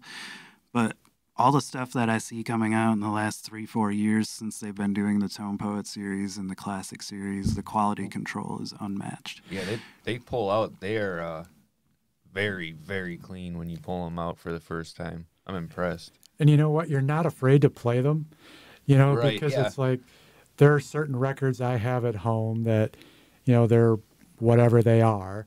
And, you know, they maybe come out once a year because you I gotta just run don't, the brush. you know, and it's like, I want to protect these, Mm-hmm. you know, when, you know, again, it goes back to something Ryan said, you know, you buy these things to listen to them. And it's like, okay, you know, the Tone Poet gives you something, and the Acoustic Sound series does too, where you can just get them, play them, enjoy them. That's what they're meant to do. It's like, Yeah, they before don't I- need to stick it, stay on a wall forever. Or that's just it. stay on a shelf. And I had a crap ton of those things. And Ryan was talking one day, and I went home and I said, you know what? Dude makes a lot of sense. And I had all these Diana Krall records that I had a whole flight of them I was holding on to because I thought they'd be whatever. Right. And it's like, you know what? You bought them to listen to them. You bought them to enjoy them. And it's like, and that's what you do now. It's like, if I had an original Art Pepper Meets the Rhythm section, you know, God, I'd probably be terrified to play it. I know my Kind of Blue, I'm a little hesitant to take it out from time to time. But I ripped your Kind of Blue to reel. yeah, as you should. You know, I mean, it's I did the Blue Train too. it's a beautiful Yeah. that, you know, I don't want to go down but to be a bragger, but that was a beautiful mono 6i of that record, and I was so lucky Yeah. to get that. Right. You know, but And you probably got it in a time where, I mean, it had its value to it and probably wasn't real cheap, but it also, like, if you look at them now, like, they're impossible to find. And they're impossible to find in good condition at that. Like, and like we said before, like, you're going to literally sell your left arm just to try to get that. And then when you do get that, you're like, shit, I spent $800 on this record. You're handling it with silk gloves. You're like you do. in a hazmat suit and like cleared out your house where you're like, everybody back up, fucking move away. There it comes. And you don't want to play it like the Carmel Jones you said you played like 6 times already. In how many years that you've had Kind of Blue have you played it 6 times? I might have played it 6 times in the whole time I've owned it. Right. Yeah. And how many years have you owned it? About 25 Okay. So, point. and you have like the UHQR set of Kind of Blue that you've probably played more than Way that more. already. Yeah, way more. So you're not afraid to actually put it on your turntable and be like, okay, I'm not degrading this piece of history right here because you're getting a reissue that is up to par with it. Yeah, I open everything. I listen to everything. That's the point. Yeah, I don't know. I think it's weird when people buy albums and just shelf them. Yeah. I can understand buying like, I mean, I have some doubles of shit, like certain artists that are independent artists, or I have a couple like misprints and stuff. But I mean, like, just straight frame up. a couple things. I can see like that. But like, just if you're just buying records all together, you keep them all sealed, you don't play them at all, you don't even like that statistic that we read that one time, Yeah. it was like 49 or 50% of people don't even own record players that are buying them. which is bizarre to me. But I mean, it's your money. You can spend it how you want to. That I'm not here to tell you what to do with it. But that fucks up our supply. yeah, like you got You're people that driving up are the price that on want to people listen that want to listen to it, right? Yeah. And thankfully with jazz, like the community of jazz people seem to be, they all have a certain appreciation for the music. So you're not, I mean, there are tone poets that have gone out of stock that are up in value now, but like you don't see them up there in like the $800 range or something. Like, yeah, it might be $80 for, like it took me forever to find a good copy of Lee Morgan's The Cooker. And I think I paid $50 for it used. And it didn't come with the hype sticker, which was disappointing to me, but is what it is. Other than that, I couldn't really find it. But like for the most part, people appreciate it, and like the community of jazz people aren't trying to rip one another off with a hugely inflated price. Unless it comes to like originals, then I can understand. Like, I mean, you got 1960s, 1950s mono prints. Like you pretty much name the price you want to name, and there's no negotiation to it after that. Well, that's why I wanted to have the turnaround cleaned, so I can compare it to, and I have an older repress of that album that I want to compare it to, just to see how the remaster sounds compared to it, and that's one of my favorite things to do, which I did with those MoFi Sisters of Mercy. Yeah, First, Last, and Always. I had another vinyl copy of that, and I put on the MoFi copy, and then I put on the copy I had before, and it was like night and day difference, man, as far as separation, and you almost heard different things that you kind of like muddied in other things. Yeah, I was like when I talked to you the other day about the corrosion, or this corrosion, not the corrosion, how the background vocals, you can hear them in like digitally, and in the CDs you really don't hear it like that. Mudded in. But yeah, that's one of the things I really enjoy about the it's just comparing them to the old ones. Yeah. It's a lot of fun. Yeah. So before we get way too far up here in time, I want to also ask John and then Jeremy too, and I'll throw in some myself. But I just want to throw out, like, give me some of your favorite jazz releases of all time. Oh. And they don't, I mean, you don't have to give me a definitive, like, 5 or anything, because I know it's hard to pick and choose and separate, because one day it could be this, another day it could be this, but just throw some of them out there. That's exactly it. It's kind of, but my favorites today, in no particular order, Taken Off from Herbie Hancock. I don't know if there was a better debut record from a jazz record. Just Watermelon Man in and of itself was just such a legendary track.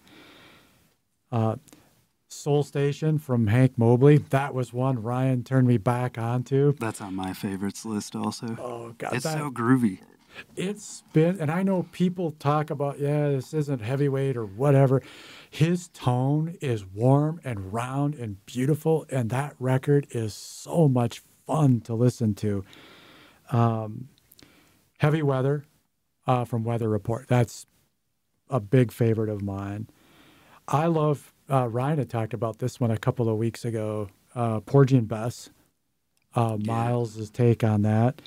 I thought it was a really interesting to watch, to listen to how Miles worked against the score. And then another one from that era that I love a lot is Miles Ahead.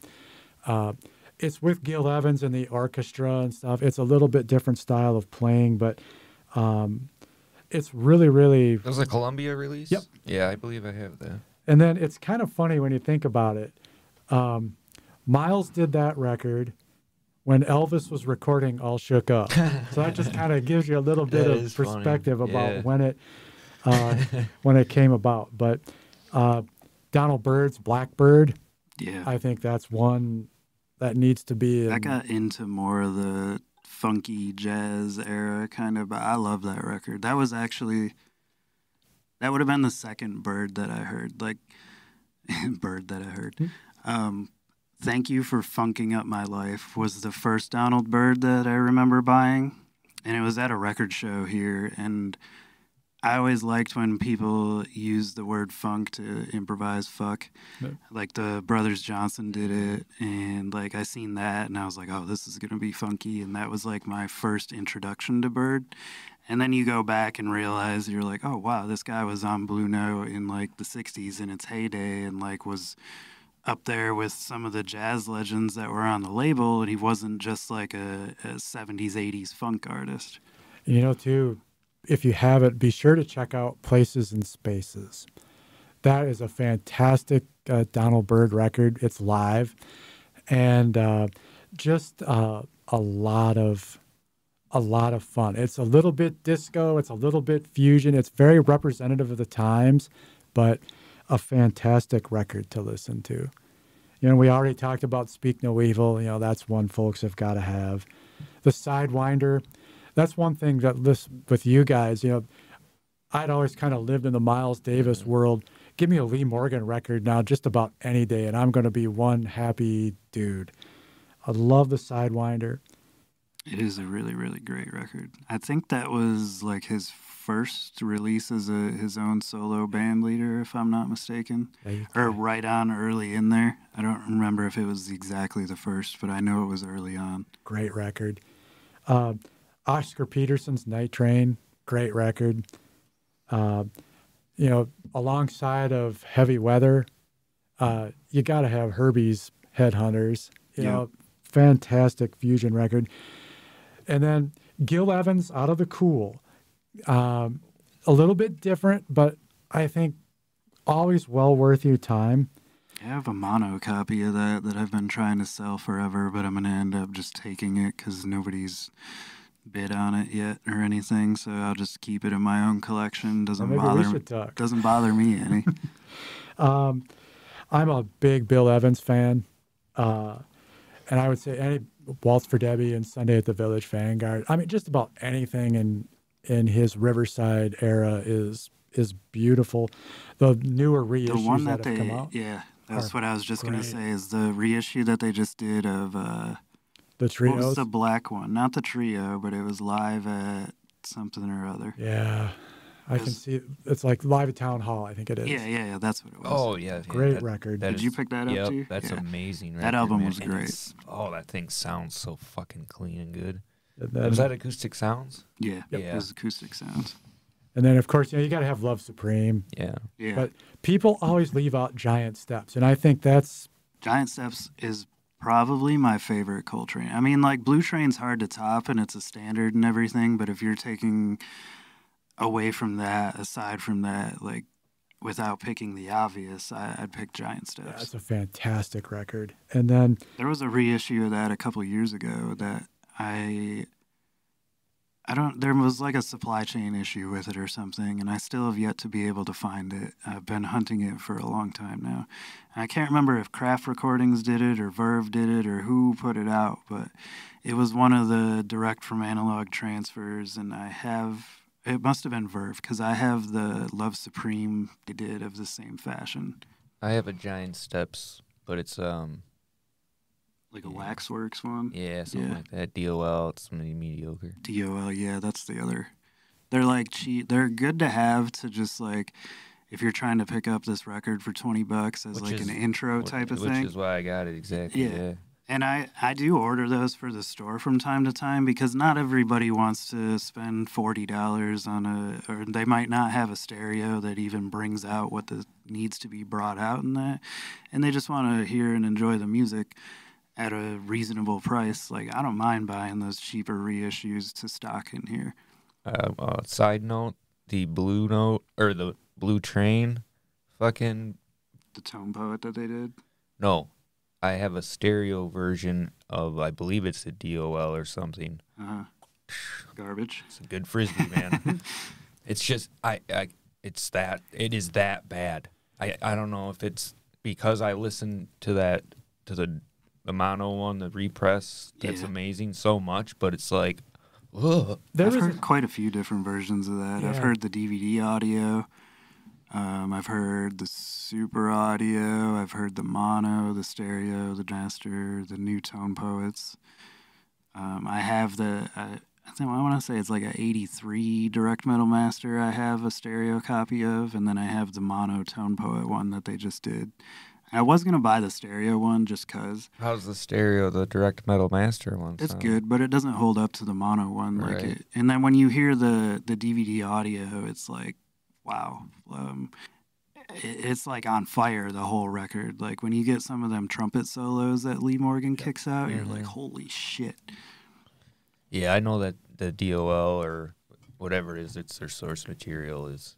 Yeah. Yeah, see, there was a period of time, like in the, I don't know if it was the late 2000s, early 2010s, they were kind of cranking these things out. I mean, there was a good label at the time. I think it was some sort of a subsidiary of Blue Note. They were OJC's, Original Jazz Club. Yeah. They were doing stuff, but then you had this other, and we always called them Scorpios. And it was a lot of stuff like that that I bought. I don't know how many in that are exactly what you're talking about. I've got a Mingus Black Saint, Black Saint, the Sinner Lady, and it's a Frisbee. Well, right, and now it's kind of like, well, I have it there, so whenever I get a better copy, it's like a placeholder, you know. Yeah, I've done that with plenty of stuff, but it's all part of collecting.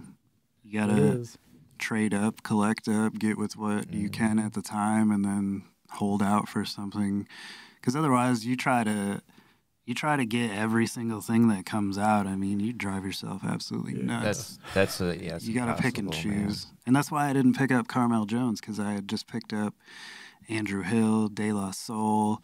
There was some Ty Ferris stuff that had just come out that I picked up, and I bought like 8 other records that week, and I was like, man, I got to set something back so my kid can eat.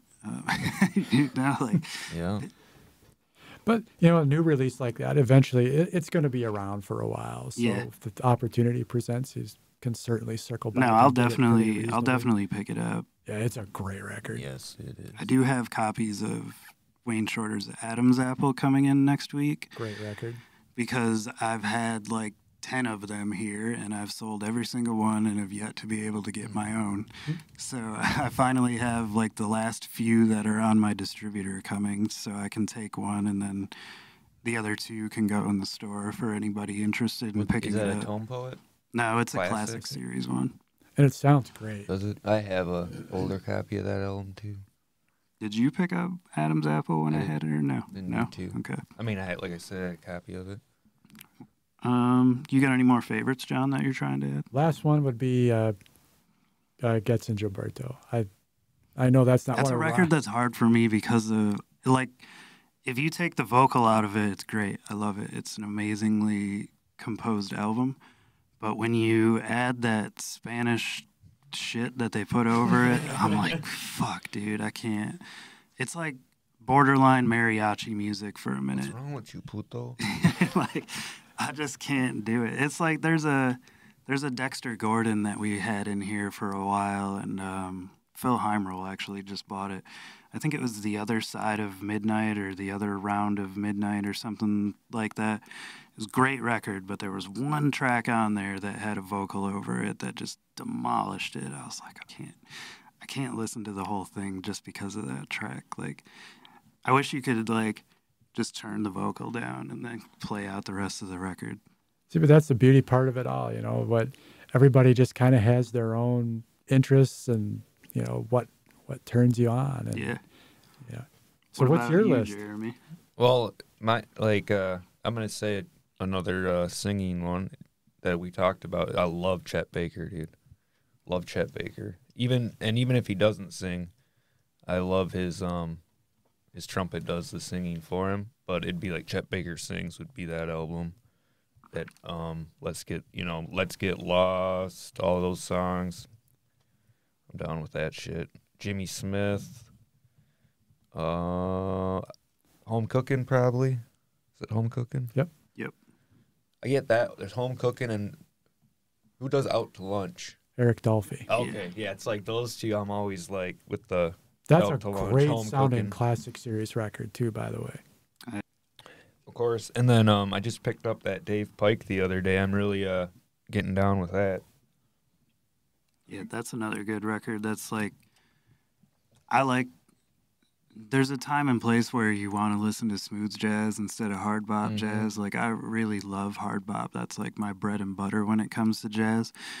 Like Art Blakey. I mean, just like I said before, the way he's banging them sticks, like that like there sold me to where I jumped headfirst into the rabbit hole.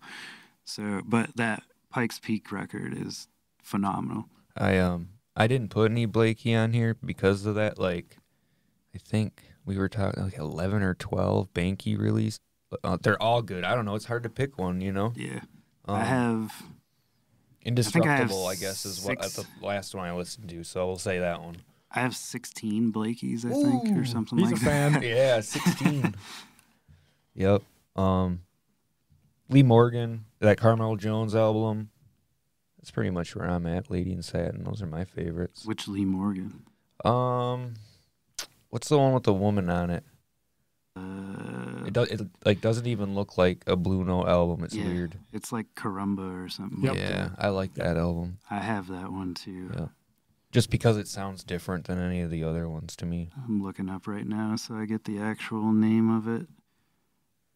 And while Ryan, you're looking. Yeah, it's Carumba. Yeah, that's the one. And then A Tone Poet, if you can ever find it. I know I got super duper lucky one day, but if you can ever find a tone poet of Lee Morgan's Cornbread. That thing I have fantastic. Does it? I don't have I have an 80s reissue of it, but not a tone poet. Damn. It's a beautiful sounding record. I have the Raja tone poet, and then I have like his classic series stuff, the Cooker tone poet, and some others. Dial S for Sunny. Great one. Listening to that. That's a good one too. You know, his My Conception tone poet In my head. is fantastic My too. Conception, yeah. It's a great sounding record to start with, but also to the band. I have it, but I don't have like the Tone Poet one. Oh man, it's just a great record to listen to. I don't know what. I gotta look that up when I get out of here. Yeah, that's a fabulous one. What about you, sir? I mean, I'm always all over the place, I guess. Yeah. No, my list, I had Pharoah Sanders' Message from Home.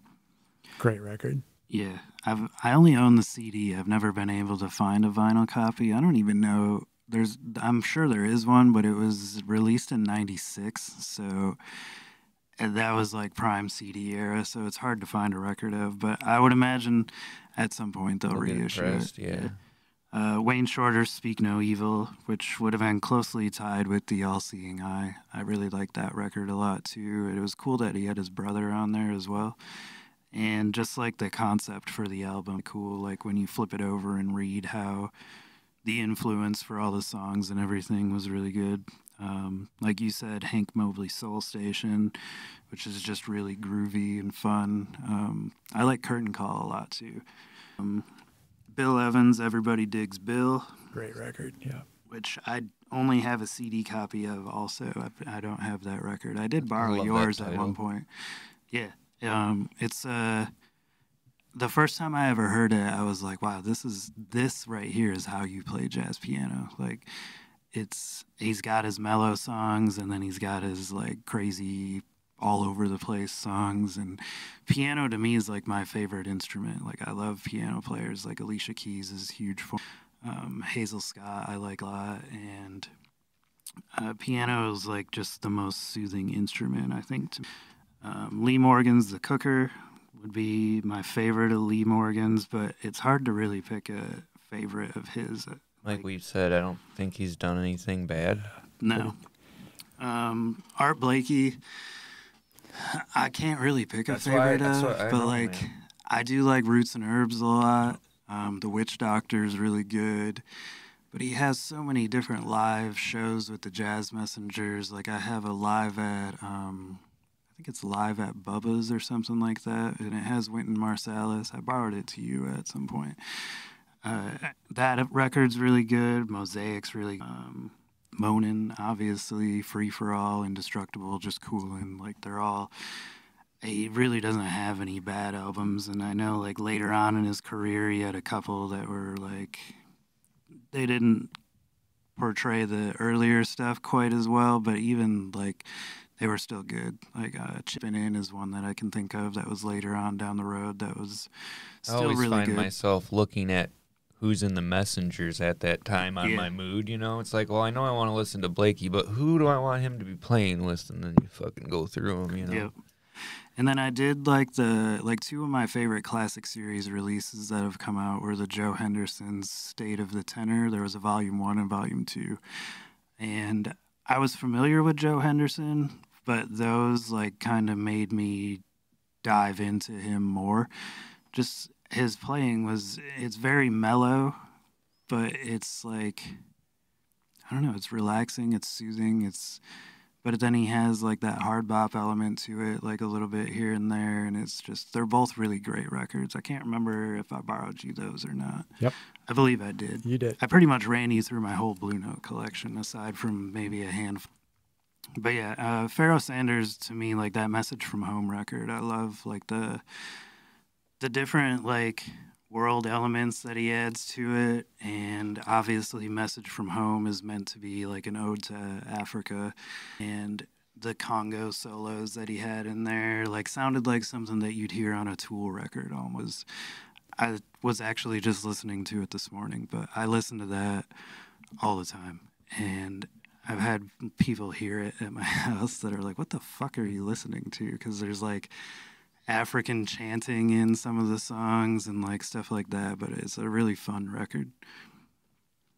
But yeah, that's all I have for favorites. I mean, I have like a million others, but we're getting up there in time, so I want to.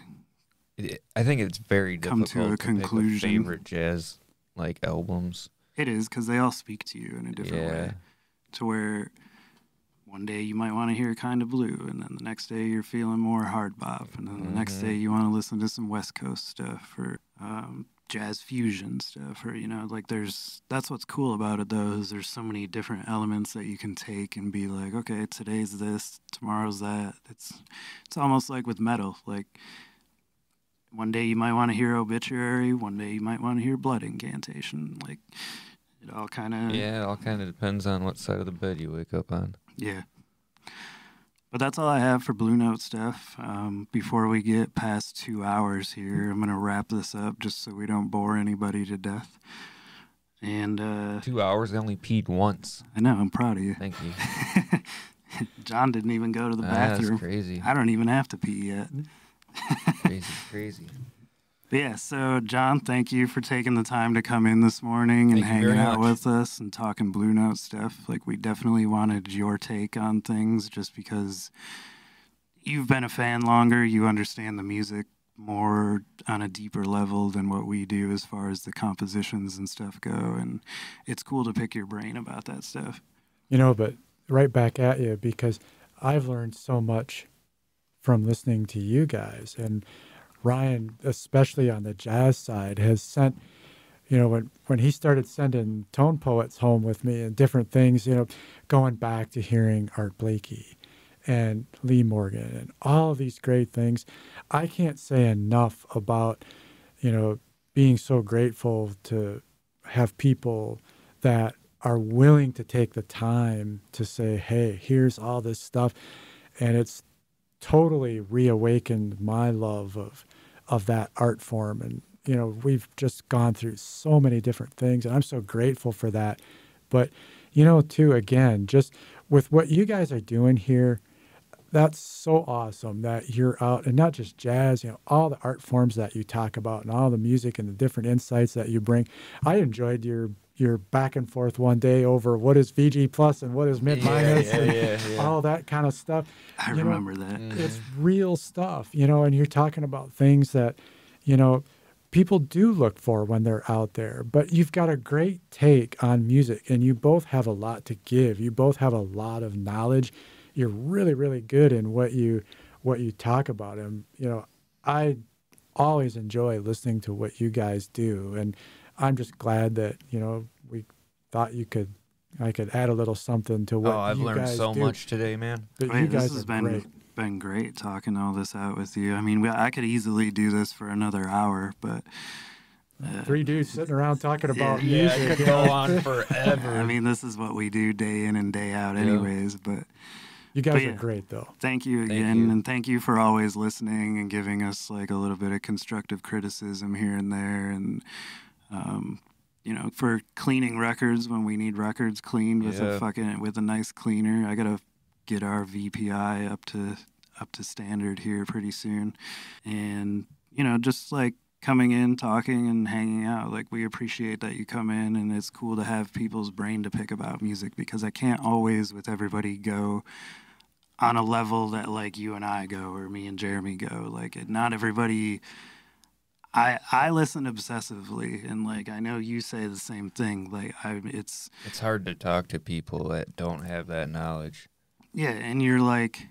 you almost like scare them off. Or it's that like language. It's like you date a girl and tell her you love her too quickly or whatever. Yeah. It's the same with music. Like, you hear something, like when Stormkeep came out and I was freaking out about it. I was like, this is the best fucking thing to happen in black metal in like fucking 10 years.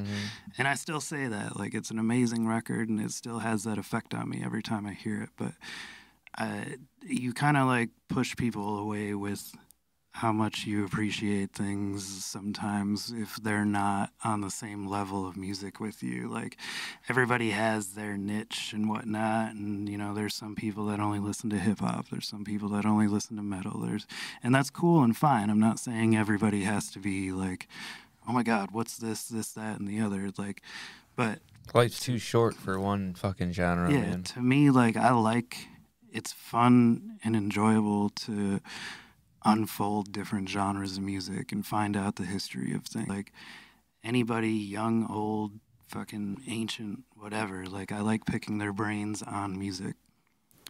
You know, and you have an amazing store here too, and we need places like what you have here to be able to walk into the record store and to be able to talk to people and learn stuff and what's going on. I mean, places like this are invaluable. So, you know, please make sure that you know, we know there's all those places out there and different things, but man, when you come in and work with Ryan, you get a lot of perspective, and, you know, he can work with you a hell of a lot better than the Amazon people and all that sort of stuff, you know. Try calling into Amazon about records. Yeah. I mean, these are like, you know, I love to ride bicycles, and these are like bike shops too, where people just kind of come in.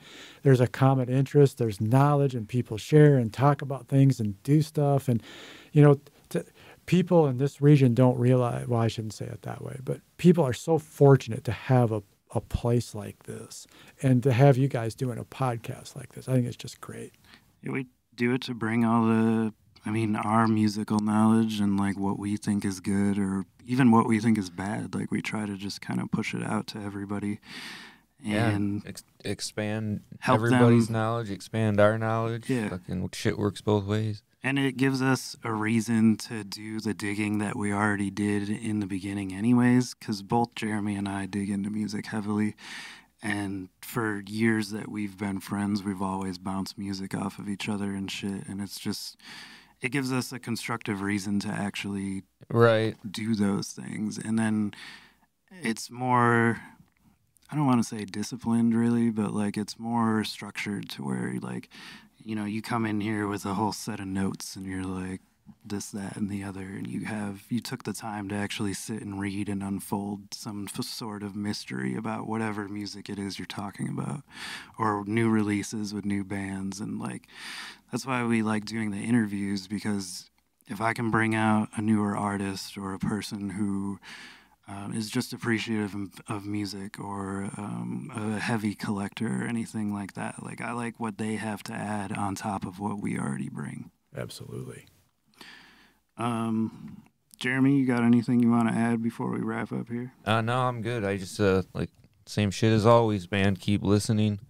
Thank you, John, for coming in. Thank you for cleaning my turnaround. Anytime. Yeah, thank you. People listening, tune in next week. We will have another interview. I'm not going to tell you who right now, just because it'll be a surprise when it happens. But thank you for taking the time to listen. Go follow us on social media, share the episodes, follow the YouTube channel, even if you're not listening to it. I don't care. Just follow the damn thing so it gets spread around more. We need to monetize. Algorithms are hard as fuck to get past in the social media world, because there's millions and millions of people putting content out every single day. So anything that you share out there. It's much appreciated for bringing awareness to the podcast and show. But we are out of here. Thank you for listening, and everybody enjoy the rest of your day.